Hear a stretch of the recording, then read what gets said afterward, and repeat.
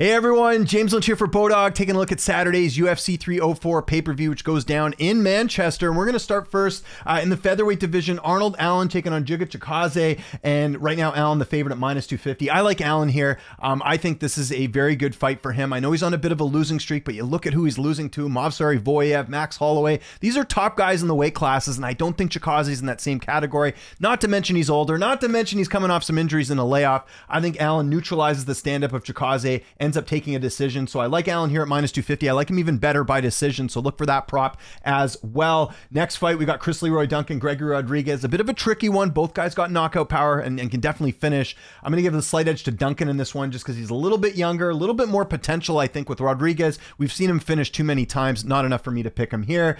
Next fight, Bobby Green, Paddy Pimblett. Bobby Green actually changing his name to King Green, so keep that in mind. But Green's the favorite. I agree with the odds here. I think this is too much of a step up for Paddy Pimblett. I'm also going to be looking for that Bobby Green by knockout prop. I think that might be worth a stab. Paddy does get hit a lot.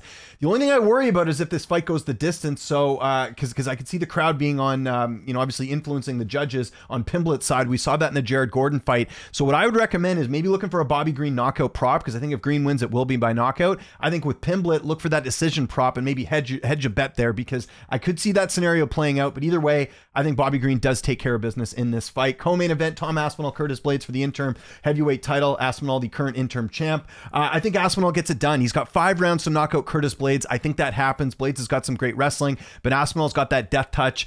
Look for Aspinall by KO, TKO. I think that's the path to victory. If you look at Blades' losses, all by knockout in the UFC. And in the main event, Leon Edwards, Bilal Muhammad. I think Bilal edges just won out slightly. I've been more impressed with the improvements in his last couple of fights.